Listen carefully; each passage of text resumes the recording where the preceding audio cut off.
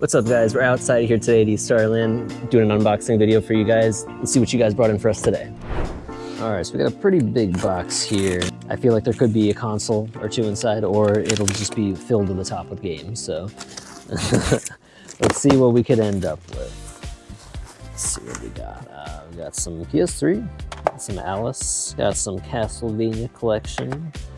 Ooh, fancy gold Naruto. Let's see what else we have. Oh man, didn't see that one coming at all. Okay, kind of blew that profile out of what we just were thinking. Wow, that's Earthbound in the giant box. Oh, you see we got Ness right up in there, in the little Eye of the Star Man. I never knew that for a long time, never noticed that. But wow, yeah, this one came in a huge box. If you all have not seen this game unboxed, it is quite something special. Oh, they got the guide in there too, yes.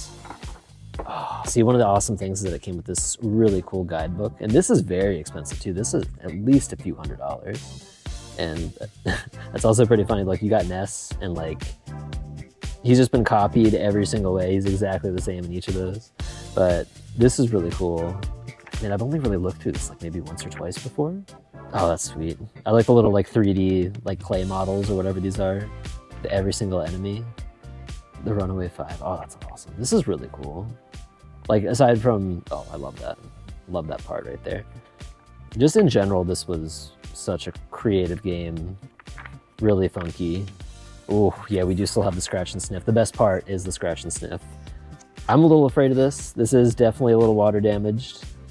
I don't know what I'd be inhaling. I'm just gonna... Oh, yeah, there's something there.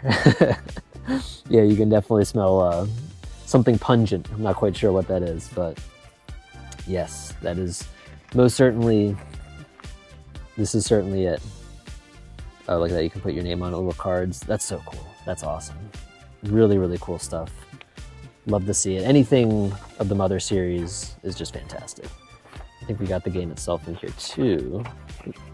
Gotta do this a little carefully. I'm pretty sure just the cardboard insert for this itself. Oh, no. Oh man, look at that. Right across the front. That looks like our copy at home. Look at that.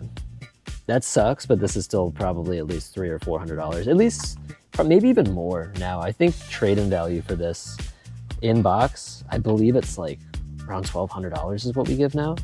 That's insane. I mean, this would sell for somewhere like that, at least once upon a time. I don't even know. It's been a while. I've been a little bit out of the loop. But I know that the trade-in value for this is going to be unreal. And I'm not going to put this back together now because I'm going to take my time doing that later after we're done recording for today. So I'm going to slide that guy aside. Okay, we got Wolfenstein. We got The Darkness. We got some PS3 games. SingStar, Dante's Inferno. Got the Valkyria Chronicles, more 007. Can't believe I never played that one either. Star Wars, Infamous. This is like a full set, a full like PlayStation 3 set of games to start with. Not everything super valuable, but just good, solid PS3 games.